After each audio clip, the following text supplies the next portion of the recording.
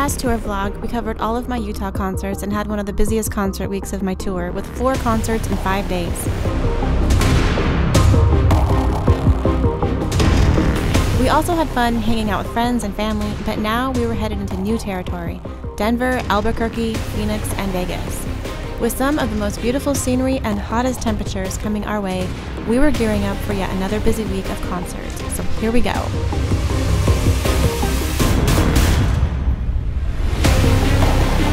Denver, known as the Mile High City, home of the Rocky Mountains, the unsinkable Molly Brown, gold mining, and the beautiful mountainous scenery.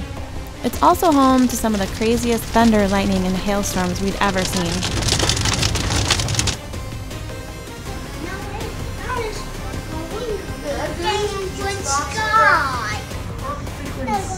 Good morning from Colorado. Show me your piano. Whoa. My Denver show was sold out with a waiting list. The venue was great to work with, and the excitement was in the air. Hi from Denver. We are at our concert space tonight. There's a little recital hall at Classic Pianos in Denver. They had a Bosendorfer, a 9-foot Bosendorfer up here, which is crazy because it's really not a huge space. But I'm a Yamaha artist, so I talked them into trading it out for a C7, which is awesome. And it took us a while to figure out how to fit all of our gear in here, but we're gonna make it work.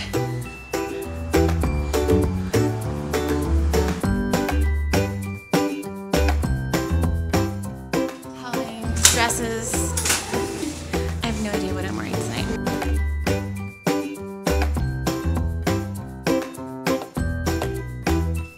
So a little kitchenette area. Riley taking a lunch break on concert days. We eat around 4. This is our lunch, and then we eat after the concert. Late dinner, huh? Yeah. But here's the transformation of the space I showed you earlier. Whew. It's tight.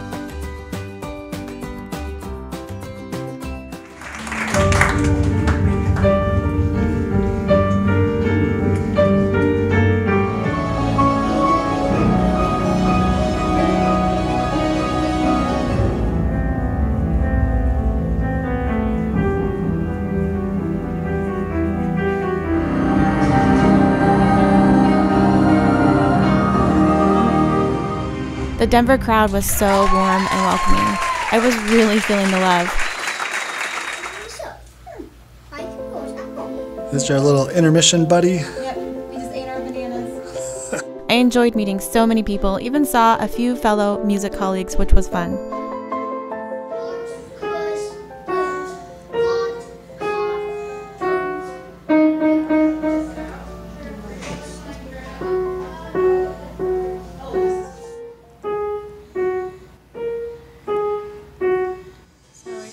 Concert and we're at IHOP.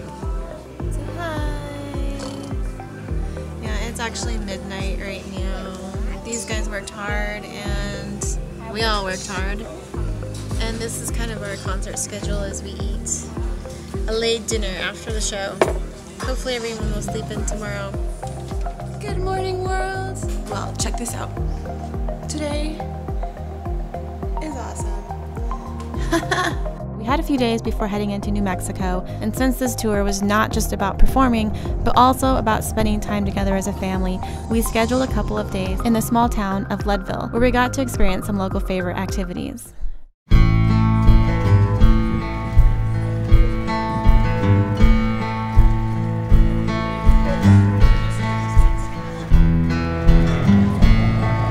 gonna ride the Leadville train today.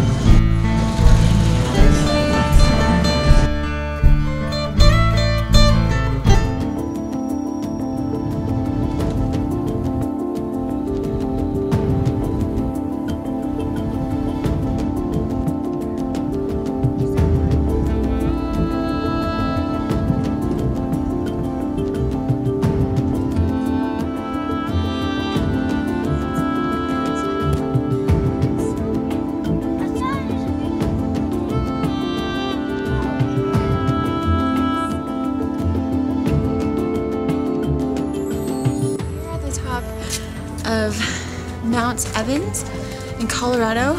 Is the highest mountain that you can drive to. It's 14,000 feet. I can feel it. I actually was dizzy when I got out of the car, and we were just hiking up a little bit, and you can definitely feel the elevation gain.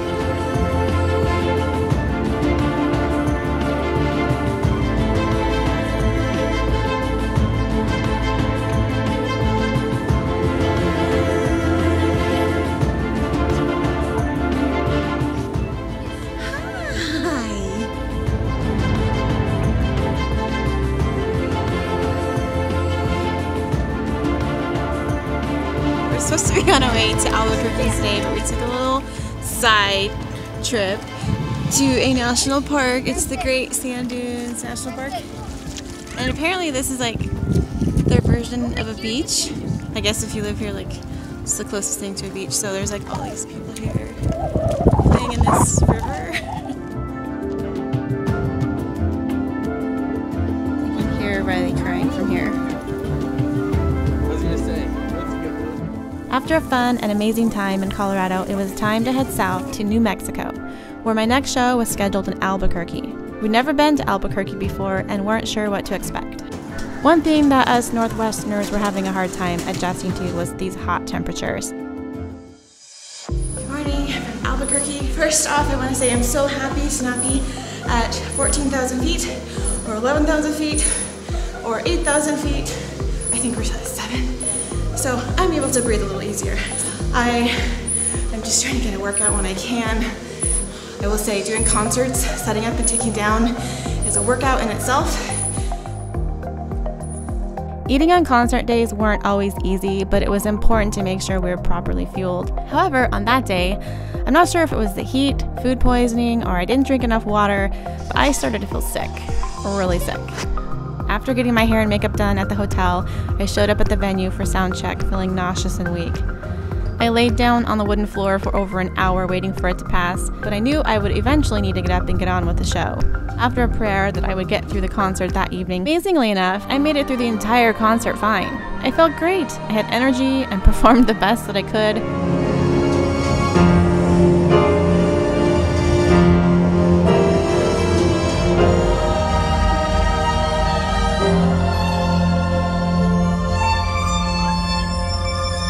And then once the show was over, I immediately felt sick again. For years, I'd always feared adrenaline because of its nervous effects, but on this tour, I quickly learned the positive effects that adrenaline had on masking pain and sickness. I'm positive that the adrenaline and the prayers from my family is what got me through that show.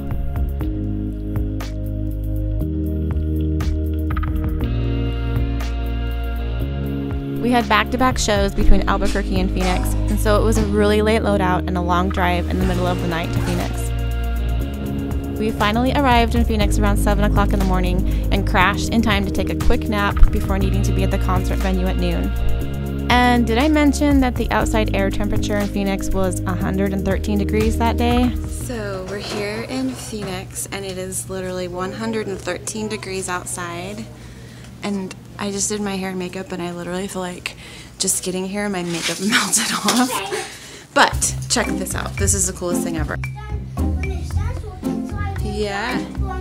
This is the kids' room at Stillwell Pianos. Like, oh, and look, somebody made a bookcase out of a piano shell. Ahem. Kids' piano. Oh my gosh, this is making me so happy. He's gonna have so much to do during my concert. He's really struggled the past few times, so this is excellent.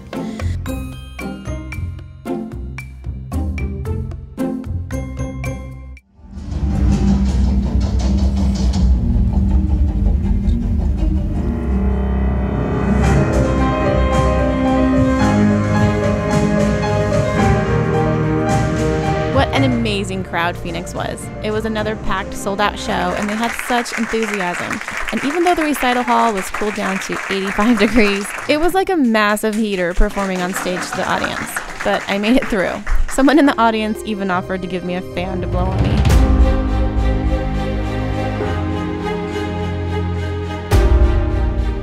You have to see this, Nickelodeon. Oh my gosh.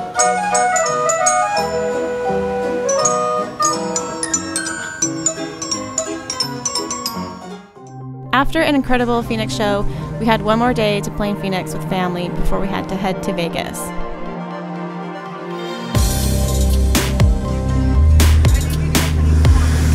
The water's nicer over here now, finally.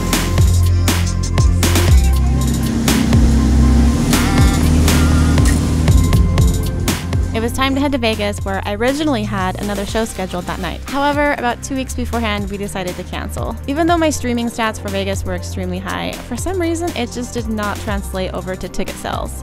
It was a hard pill to swallow, just coming off of 2 packed sold-out shows in Denver and Phoenix. But we still had hotel reservations for 3 days, so the kids and I stayed to play, while Will took off to run crew and pace for a friend doing the Badwater 135. Well, off at Badwater, you can see all of the runner vehicles are getting ready to run 135 miles in this crazy hot heat, which Will did last year.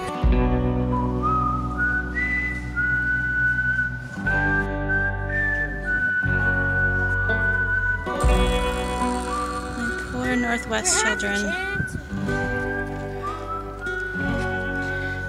This guy's not happy about the heat. You want some water?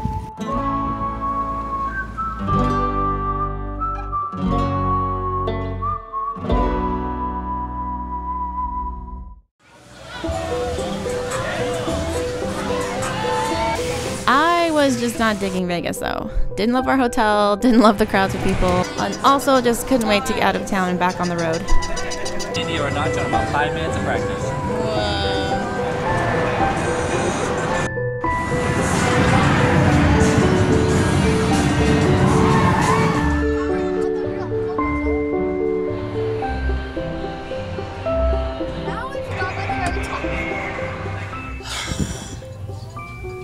Okay, so I think I've pretty much decided that Las Vegas is not for me. Don't get me wrong, I've been here before. Will and I have been here as a couple several times. But now that I'm here with my kids, no, I'm really not into it. And everything is so expensive. Oh my goodness. Like, I paid $30 this morning for frozen yogurt for the 4 of us. 4 of us. Seriously. I'm just not a big fan of crowds of people and paying up the butt for everything, or smelling really weird smells everywhere I go. And I'm really afraid to touch stuff too. Maybe I just need like a kid-free, classy VIP Vegas experience. Which this is not. We're at Circus Circus. Finally, we got out of Vegas, and even though we headed back into Death Valley and it hit 122 degrees, honestly, I would take that over Vegas. No offense to anyone who lives in Vegas. It was great to be back on the road again, and we were next headed into California, as I had shows in San Diego, Orange County, Burbank, San Francisco, and Sacramento. And being that California is entertainment central, I'll admit I was a little nervous to perform for many of my fellow peers in the music industry, but was feeling confident this far into my tour and was actually pretty excited.